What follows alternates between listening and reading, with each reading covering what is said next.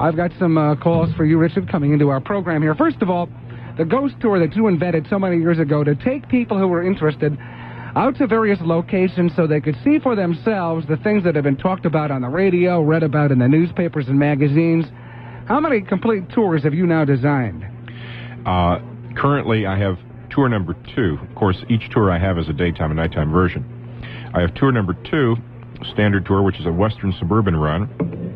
And once again, as I mentioned earlier, in the spring, though, I'll have the Indiana overnight trip and a north and northwest side of Chicago tour.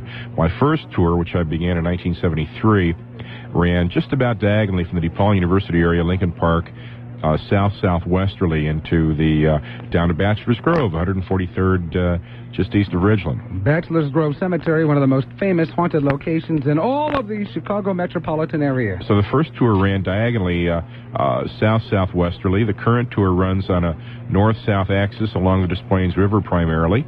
The Indiana tour will be between here and Indianapolis, and the north and northwest side tour will be the Evanston area all the way to the west. So be covering the entire area. There's ghosts all over. We're going to pick them all up eventually. Now, don't some people who know you or people who run into you really try and poo-poo you and put you down and say, come on, there's no such thing as a ghost, there's no evidence, there's no proof, everything can be explained?